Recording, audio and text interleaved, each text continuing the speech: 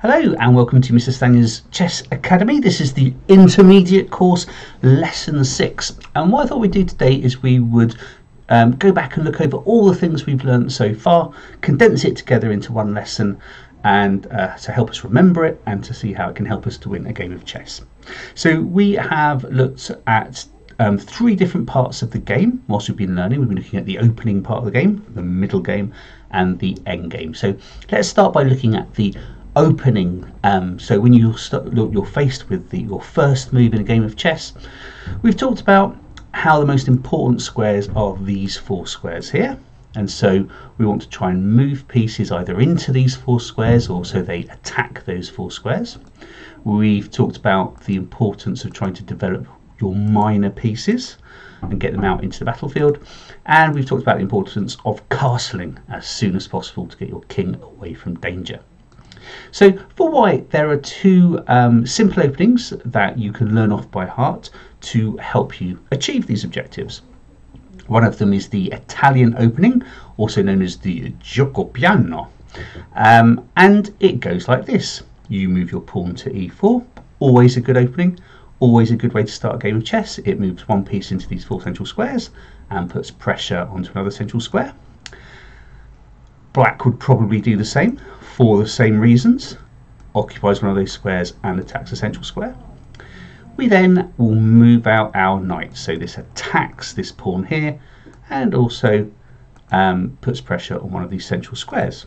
So it's a good second move, and it's developing one of our minor pieces, and it's removing one piece to help us in future maybe castle. Black will probably respond by doing this to protect this pawn here and to put pressure on this central square. Then with the Italian opening, we move the bishop, and we move the bishop to c4, which puts pressure on this central square, but also attacks this weak f7 pawn, but also allows us to castle. Black might respond maybe with this move here, and then with the Italian opening here, we would castle, getting our king away from danger. Another option that you could do, as we looked at last time, is we could try, instead of castling, be more aggressive, and we could choose to move our knight to g5, because this knight is stopping the queen covering this square here.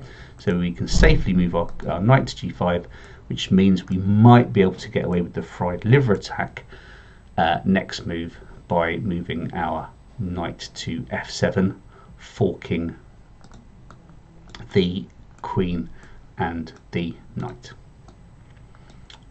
So those are 2 options with the Italian opening, depending on how you're feeling, depending on how good your opponent is, how aggressive you think they're going to play.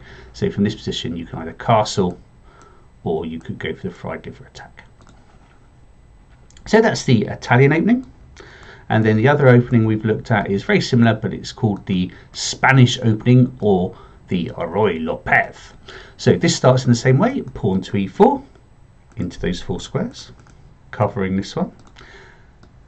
Black will respond like that. We then move the knight, attacking the pawn.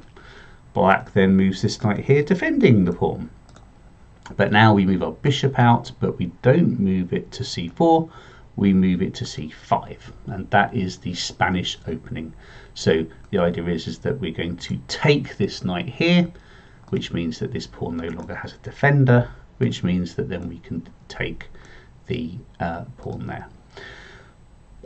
So black might develop, for example, maybe moving this pawn forward here to protect this, and then at this point again we can castle if we choose. Okay, and then from this position we would move out our other minor pieces. So those are 2 quick to learn openings that we can use to start our games of chess. Okay, so no longer looking at a board going, oh, what do I do? We also look quickly, if you remember, at fool's mate. So if again you think you're going to get away with it and that your opponent might be quite inexperienced chess player, then we could begin a game of chess like this. So instead of the knight, we move our bishop to c4. They might do this. We're then moving our queen out either to f3 or to h5. We might do this, and then we can. I'm having problems with my mouse today, and again, and then we can move our queen here and get checkmate. Okay, so a range of things to do at the start of a game of chess. If we were black, then we looked at an opening which we could, a good defense to use if we're black. So that was the 2 knights defense. So if the opponent does e4, you move e4. If then they move out, if they move out their knight, then we move out our knight, and then if, for example, they come and do the Roy Lopez, then we can move out our knight as well. So we've got here 2 knights that are putting lots and lots of pressure onto these central squares, and it's a good, strong opening. Okay, so there's an opening for white, and there's an opening for black. We've looked at how to get a fool's mate. Just one little tip: if you want to prevent yourself falling victim to fool's mate, then one of the surefire ways is to just simply, instead of moving this pawn 2 spaces, we actually only just move it 1 here, so that if this bishop comes out here, it's no longer directly attacking f7. Okay, so you might want to do that. Another way to stop fool's mate, if you've moved too forward and move the bishop here, if you move your knight, as we would anyway in the 2 knight defense, here to f6, then if the queen comes out here, it can't attack f7. If it comes out here, it will be taken. Okay, so there's 2 ways that you can stop falling for the fool's knight defense, for the fool's mate attack. Okay, so that's the openings. Hopefully you've got a range of strategies there that you can use to start the game. So we've talked as well about going into the middle game. So in the middle game, remember we've looked at a range of things to look out for, like forks. So when we have the knight can attack 2 pieces at once, or it might be that a bishop is moved into a position where it can take 2 pieces at once. So look out for the opportunity to do that. Or skewers, where where one piece has to move out of the way and you can take the piece behind. All right, so look out for skewers and forks, and of course pins, where you move a piece. So you might move the bishop, say, to here, and then that would pin the knight here. You wouldn't be able to move. Okay, so do look out in the middle game in your tactics for forks, pins and skewers to capture material and to get the advantage on your opponent. Remember the value of material. So pawns are 1 point, bishops and knights are 3 points, rooks are 5 points, and queens are 9 points. So if in the middle game you can work out a tactic, either a fork or a skewer, where you would take their rook in exchange for your bishop, then you're going to have, then you've got an advantage. And as you go through to the end game, you'll see that you'll have more winning opportunities. So if you're in this situation, just as a quick example, and you think, oh, should I take this rook? Well, of course you should, because the rook's worth 5, the bishop's worth 3. So you take the rook, pawn takes the bishop, you are up strategically if you're black. Okay, so those are things that we've looked at to do in the middle game. Finally, just to recap on some key end game ideas, we have looked at how you can get checkmate with 2 rooks if you remember, what's called the lawnmower mate, because we are mowing stripes of lawn across the board. So in this situation, it's check. The king can't move here because of this rook here, so it has to go up here, mowing the next stripe of lawn there with our laser beams, has to move up, and then this rook moves here. The king again has to move up, check, check, has to move up, and check. So if you can take all of your opponent's pieces and leave yourself 2 rooks, then you can always, every game, get checkmate. If you just have finished the game of chess with a king and a queen, then if you remember, we get checkmate by slowly creating the box.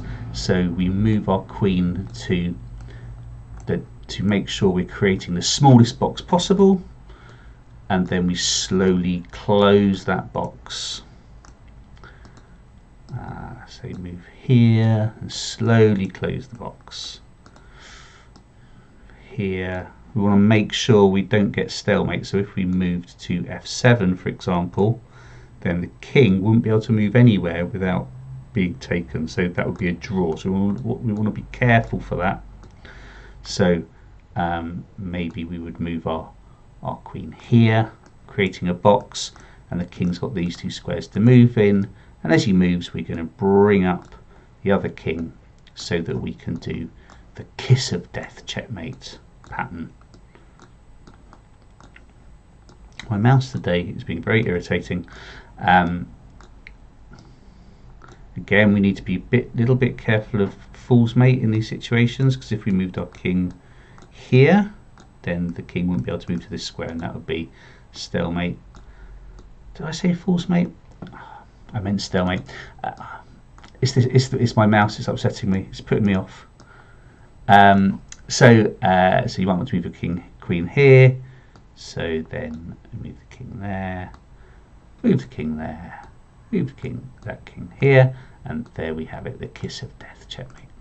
Okay, so whenever you are down to just your king and your queen, and you take all of your opponent's pieces, it's just the king and queen, you can always get checkmate. Okay, you just need to make sure you're doing it properly, doing it with the box, and don't fall into the temptation of just going check all the time, because that gets you nowhere, and it will be a draw. So you need to do the box. Also with this, if you've just got down to a pawn and a king, so you've just got 1 point up, you can actually get this pawn to the end, turn it into a queen, and then you've won. So so see if you can find out ways to do that as well, and we'll learn more about that in future lessons. And the final thing we learned about the endgame was how to get checkmate with a rook and a king. And remember, this was very similar to how to get checkmate with a queen and a king. You just need to be a bit more patient with it. It takes a little bit longer. So you find the narrowest box, and then you bring up your king sooner in order to support your rook, because the black king will try and attack your rook and take it. A king can never take a queen, so it won't do that. But if it's got a rook, you need to support it quicker. But it's the same principle. You just close the box patiently. Oh, I don't know what that king's doing there. Patiently shuffle your rook and your king around so that you're closing the box. There we are. Let's close the box there. And we're closing the box again. A lot easier to avoid stalemate with just a rook and a king. So we're closing the box here. Oh, check even. And then the king might go there, and then we've got checkmate. All right, so slowly close the box, slowly work the king towards the edge of the board or the corner of the board, and look for one of these rook king checkmating patterns. So hopefully that was a useful recap, seeing how we can use our openings, our tactics in the middle game, and what we've learned about endgames to bring that all together to win a game of chess. But just think, using these endings, if we can take as many of our opponent's pieces as possible, leave ourselves with just a rook, or maybe just a queen, or even just a pawn, and then turn it into a queen, then we can win the game of chess. Thank you for all your hard work this half term, and make sure you play lots of chess over the half term holidays, and we learn much more about a game of chess after the break.